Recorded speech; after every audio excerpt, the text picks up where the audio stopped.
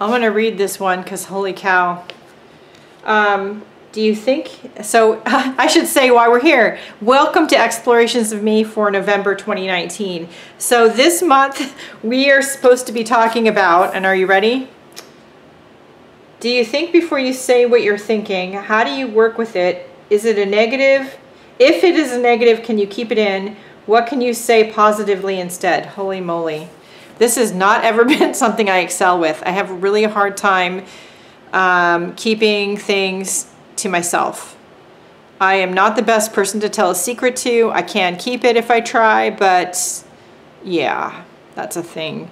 If I don't approve of something, I usually say so. So it's not the best quality on the planet, and I do try to be better at it. It's a constant thing for me. I do have some ideas on doing a journal page with this in mind. I need to look for a face. So I'm gonna go look for a face to put on the page, and we're gonna go forward from there, and I'll be right back.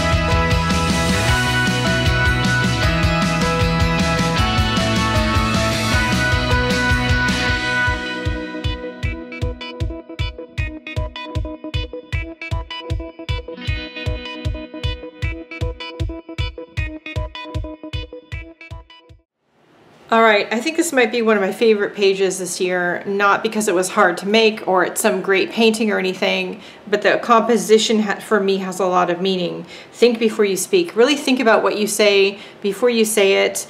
Words do hurt, and you know, words have power. And so make sure that those words are putting power in the right place, I guess is my message. So what can you do with this subject matter this month? How can you change your train of thinking and your way of speaking to be a little gentler and a little kinder? Yeah. What can you do with that this month? I'd love to see. Let's see what everybody else on the Explorations of Me team has come up with this month. I'm going to link all their videos in the description below. Check them out and show them some love. If you'd like to follow me on social media or support the free content here on YouTube or over in the Facebook art groups, or any one of a number of other things, the links for all of those things are in my Linktree list of links, which is also in the description below, along with my Happy Mail address. So check it out. Show everybody some love.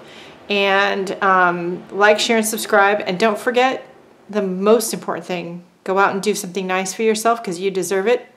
I'll see you later. Bye, guys.